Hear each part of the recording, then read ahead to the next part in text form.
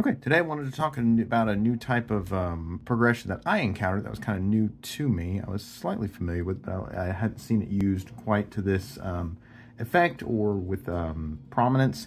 I've been reading more of Legends of Gods and Demons, and it's the idea, I think I'm going to call it Mercantile Progression, or you could basically call it item progression. We're starting to see, I think, probably more of these kind of come up. But the idea being that an aspect that carries a lot of weight and interest and fulfillment through the story is this idea, of course, of progression. You have a lot of things. You have strength progression, basically, for fighting strength progression, basically. You know, have Naruto start off here, and he's working his way up to here. You basically, this is all pretty straightforward. Where you start off super weak, and you're working towards being strong. And then it resets, basically resets, and then the same thing happens to the next level, to the next level, to the next level. You have this kind of progression. Yeah. So one of the reasons why I think it's kind of interesting is because honestly, the thing that made me think the most of is kind of like typical board games. There's several board games that I've played a decent amount in my life. Main one in this is, I would say the common one is Monopoly. I don't really know if people play Monopoly anymore. But the main one was Settlers of Catan, basically. Settlers of Catan did this really well, where basically the main satisfaction that you're working on that makes it fun to play, basically, because there isn't this, it's fun to play, and kind of as you progress through the game of Catan, you're getting more resources, you're getting more resources, and you're getting more items, you're getting more land, you're getting ways to get more production. That was the word I was looking for. Production to get more resources from. And basically you use this resources to get more production, which then gives you more production, which then gives you more resources. And you have this cycle, and you have this then progression as you go through the game. You're working off to try and get more and more and more. And that's the fun part. Honestly, the fun part is getting stuff, getting more stuff. And that's what's really, it's really nice. And everybody loves it. And that's kind of what kind of leads everyone to continue to go through the game and have this sense of enjoyment. You have this sense of progression. You started off here with this, and you're trying to get, one sheep, basically, and then you're working your way up until you're able to get like 3 sheep a turn or something like that. You got those 2 cities and a village or something. You got 2 sheep, 3 cold 2 sheep, you're ready to, or is it, yeah, I think it's 3 cold 2 sheep to get upgrade your settlements. But basically it's this idea of progression. So this is where I've kind of seen this in effect most, has been in board games. I would say another one maybe like Terraforming Mars or something like that.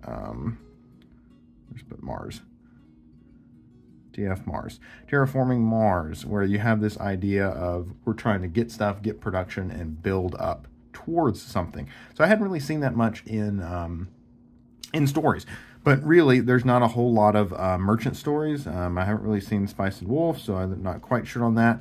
But not a lot of merchant stories, basically. There are a lot of stories of adventure and fantasy, and this is where they work on this. They're kind of in less items. I would kind of specifically call them more like artifact progressions, where it's like, oh, you got the Staff of Dead Wizard 5 or something, which allows you to XYZ. Because all games are a lot of mangas are all turning into MMOs, basically, these days. There's like a huge influx of these that are just basically MMOs, and they follow the same rules of MMOs, which followed the same rules of D&D, of Dungeons and Dragons, which kind of set the stage for all of this. That kind of just plays out from there. But basically, that's enough about that. The idea of mercantile progression, and kind of where it starts off, is this idea of we are poor, and basically we want to be rich, and we're going to establish this.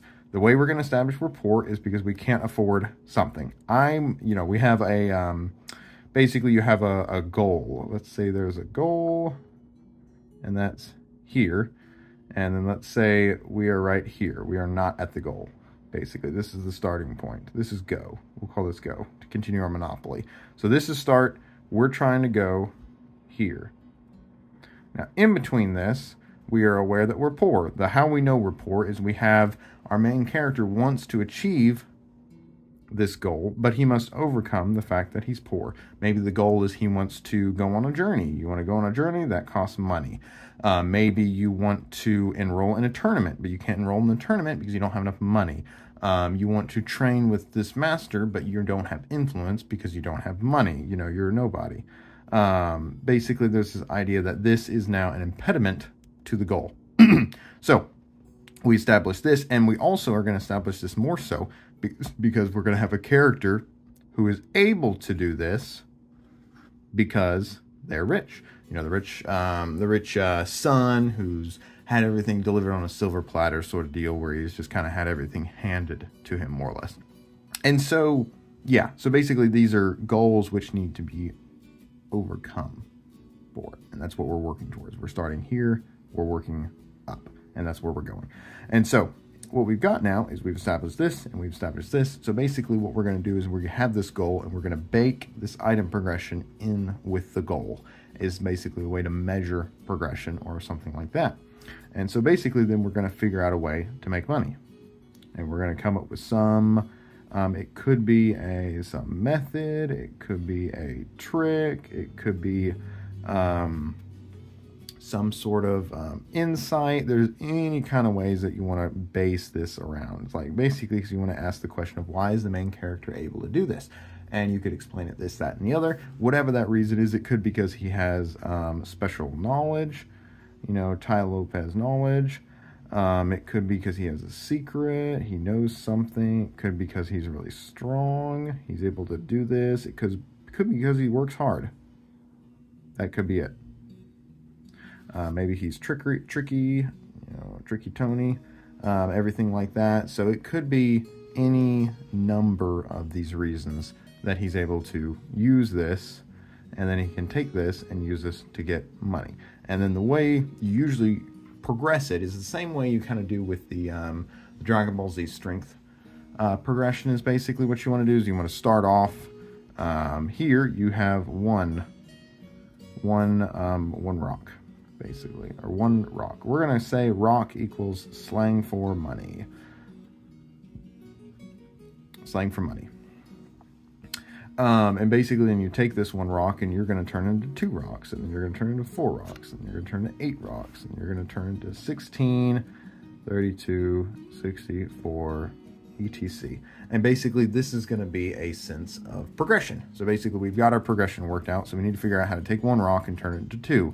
And then you need to figure out how to do this, and it's automation. And basically what you're doing is you're selling the audience on this idea of continual progression, exponential, because basically each time the main character hits one of these, you can almost think it like a hit, like a drug hit, or satisfaction. Basically we're getting this level of achievement.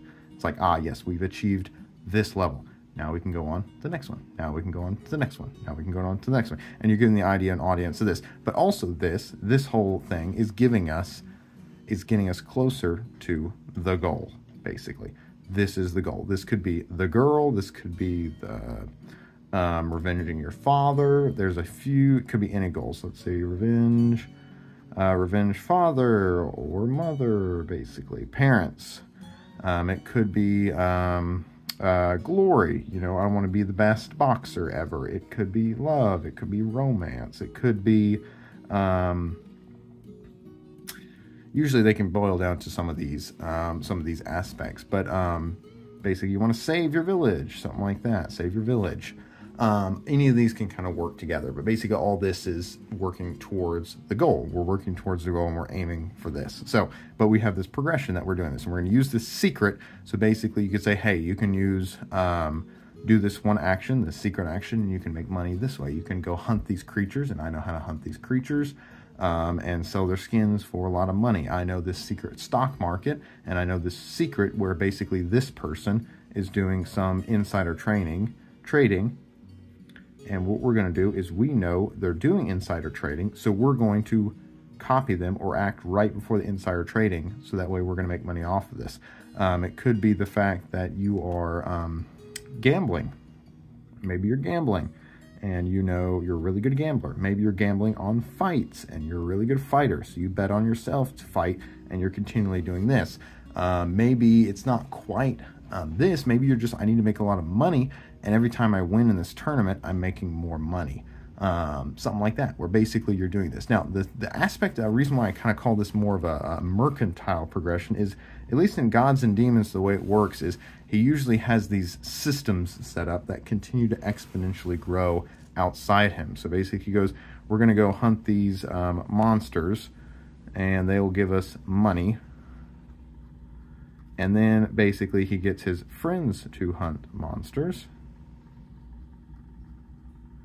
And then that gets in more money, because of course they can hunt more. And then with this money, we can then use it to buy gear. We're going to buy gear. We're going to buy gear / items. And these gear items allow us to hunt, you guessed it, better monsters. And then these better monsters then allow us to make money. And then basically from there, he can get it and get his friends to make money. And it kind of goes and can kind of continue up on this trail. So you have this thing, so that way by the end of this, they're having like that. The best example of this is kind of, I don't know, whatever the arc you want to call it, but Nie Li, the main character in Legends of Gods and Demons, he goes to this new place, World 2, we'll just call it. Again, part of me, this is a very cheesy story, but it does some of these things really, really well, and I just want to highlight it because I feel like it's stuff that, it's kind of like pop songs, where everyone's like, oh yeah, it'd be so easy to write a pop song. It's like, it wouldn't. Everyone would do it if it was. It just, there's certain things that they do really, really, really, really well, and other things that they just don't care about. Like lyrics sometimes will usually fall off for certain songs. And they're spending all their money, 99% of their time on the beat or something of the track, that drop or whatever it is that they do for pop songs, and they're trying to get this and make this work. So basically what he does is he has these things called, I think they're called soul stones, and these are money, basically, because they make you stronger. So they have dual usage, so they're money, and they make you stronger. So, and basically when you're stronger, you can then make more money. So there's really valuable items that you're doing here. And they have these things, and basically then he's fighting his way up. He gets money, he gets a little bit more money, he saves people, he does all these different things. He's doing all these different tricks. Because basically the cool thing you can do is friends and hunt, and then we're going to do a switch, basically, at this point. We're going to do a switch all the way up here, where it turns out then, instead of this, now we've reached a new level. Now we're, him and his friends have enough gear or items, and we're going to come up with a new way to make money. So let's think of one. Okay, so we've already done hunting. Maybe we need to do trading. We could do trading, where it's in terms of we're going to sell. In the story, Legends of Gods and Demons, Nie Li does this a whole bunch, where he'll stock up on items, invent a new recipe, and then sell the items for a huge profit. And then that's another aspect. So this is another whole basically manner from here. And then basically they can do that and then rinse and repeat. And then the other thing that you could do is you can then continue to expand outward. Maybe instead of having his friends hunt, they go and maybe they, let's think wild. We're trying to build up this story. Let's buy a company.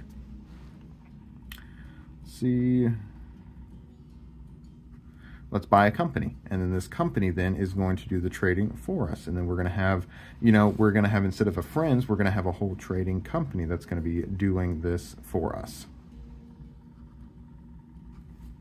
A trading company is going to do this. It's going to travel, and basically, where at once we were doing it in, one city. Over here with this, we can do it in 4 cities. And we can have this continually build up more and more. And basically the idea is that as this items and mercantile aspect continue to grow, what we're doing is we're getting continually closer to our goal. It's all in service of the goal, because we are progressing. There's a natural idea and way you can't really escape it. What are we progressing towards? We're progressing towards the goal. And you can't really ever lose sight of that, because that's when you do it. So Nie Li wants to become super strong to defeat evil bad guy. That's what he's trying to do. And basically he needs to become stronger and build up a super army. So he has these soul stones, and he does all these various tactics. And then maybe one day he then buys this item, which then allows him to steal wells are the spirits of wells, which are these, of course, pools of water, which produce soul stones. And then he puts them in this item, and then they work ×2, or at least they work better, or at least it appears that way. But let's go ahead and say they work better. And then they work better for him. And then they're starting, you know, these spirit wells continually produce soul stones, but then when he takes them, he puts them in the item, and he can reuse he can also reuse old ones. So ones that aren't doing anything for anyone else, he can now use for them, and he can continue to renew them. And basically then he can then take this money that he's using and continue to work it towards, of course, the goal of getting stronger to defeat the evil bad guy. And then he can also use this to get more items and gear and people, and all this stuff continually cycles. Now, the key aspect of it that the story does well is that there's continually new ways of doing this.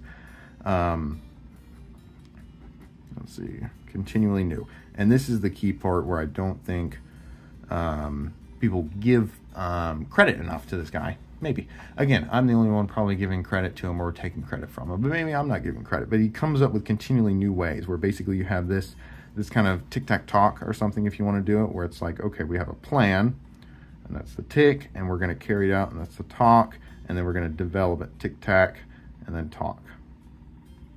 And then this develops, and then we're going to do over here, we're going to do a click, clack, and then clock. And basically this is the idea of just a 1, 2, 3 progression plan, where basically the talk goes into the click and it works one into the other, where it gives us this scalability. Because remember, every time, I kind of talked about this before, if you're having, you know, this is where your character starts and this is where he's working towards, this is one arc. And basically we're going to progress to the story to the end of this one. But then arc 2